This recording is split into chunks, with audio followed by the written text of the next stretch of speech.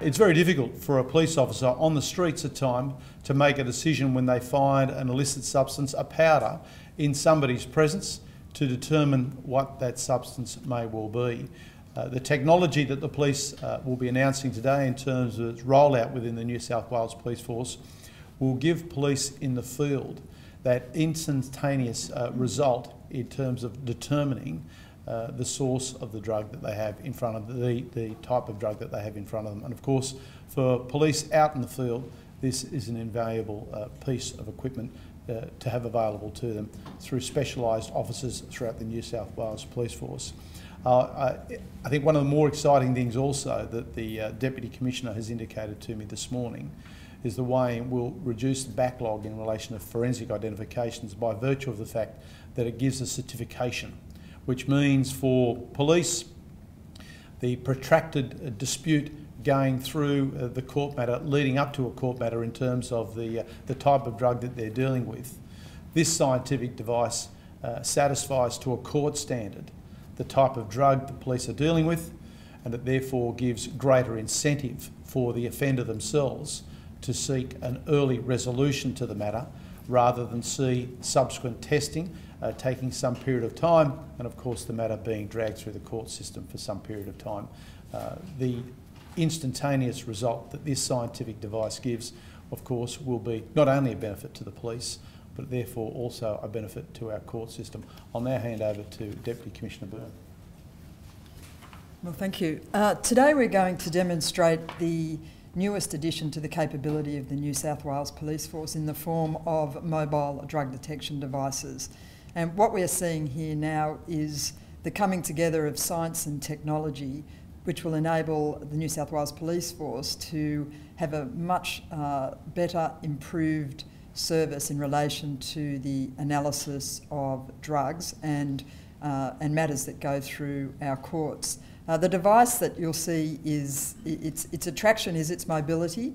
What it does is it has a low-level laser, and the laser is put on the sample, the sample of the substance that we have, and that sample, the attributes of that sample are then compared with a library that is contained in the device of illicit substances and cutting agents. And if there is a match, if the attributes of the sample match the attributes of a drug in the device, then that drug, the prohibited substance or the cutting agent, will be displayed on the device.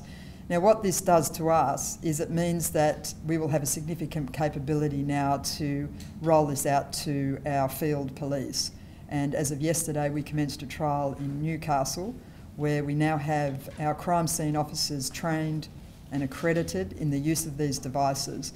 So as of yesterday, they will be able to now analyse drugs then and there in situ in the field, and they will be able to produce certificates that will be able to be used in court in initial proceedings.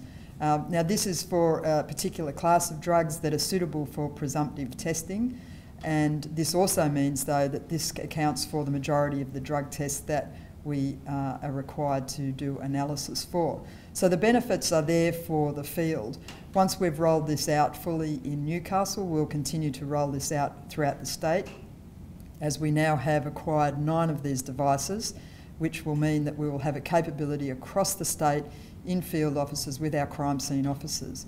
So that will mean for us saving in time.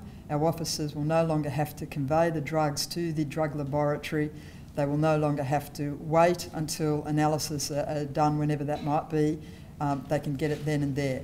And we are seeing the benefits already. We've already rolled this out since December in our drug laboratory here in Sydney, and we've been doing presumptive tests, and we can now say that for presumptive testing we now have a 0 backlog.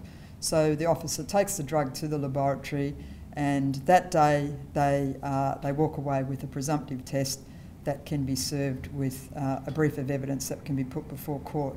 The other advantage is that now that we will have our police assisting in the analysis of drugs, is that for those drugs at the drug laboratory that are over a certain amount, ordinarily a trafficable amount, the scientists at the forensic and analytical science services will be able to concentrate solely on those drug analysis, which means we are now making inroads into a backlog that we have had accruing for some time. So as of September last year to now, we've reduced the backlog by over 1,000 cases, which is a fantastic effort by all involved, and we expect that the entire overall backlog will be zero by July this year. And from then on, we expect a maximum 28 turnaround for all drug analysis. So this will improve the way that we are able to analyse drugs, have drug certificates for court, and then destroy the drugs as well.